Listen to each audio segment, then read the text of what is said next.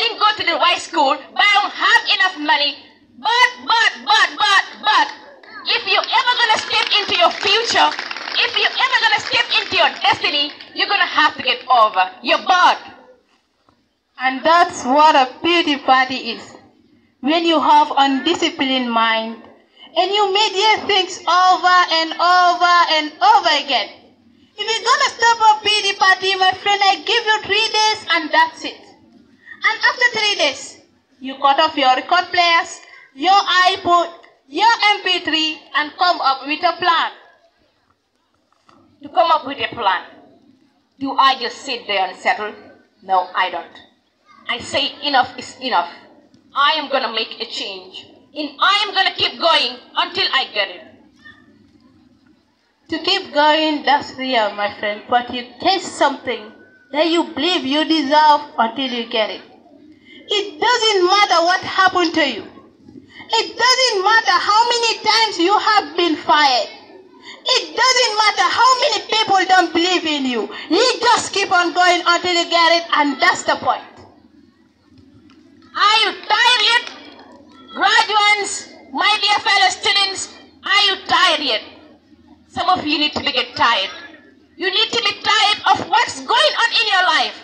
Get tired of your habits. Get tired of the actions that you put it in every day.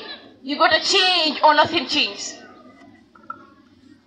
I woke up one day and stopped making excuses. I woke up one day and stopped playing blame game.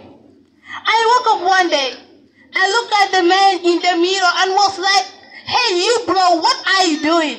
Wake up, let's go, it's so time. Wake up, go to class, get up, do your homework. You wake up earlier than people, you stay later than people, and stay humble.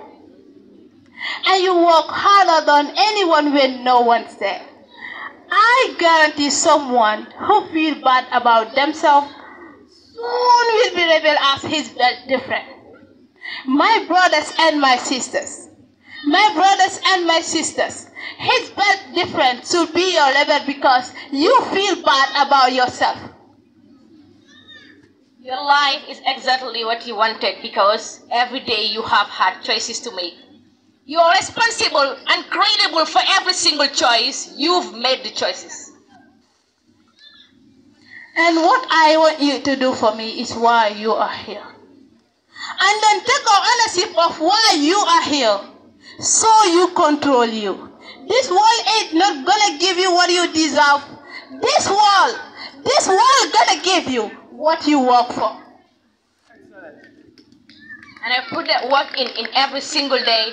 And when you wake up every single day, you put that work in. And yes, for some of us, it might be hard for others. We do whatever you're gonna do, especially when we are desperate.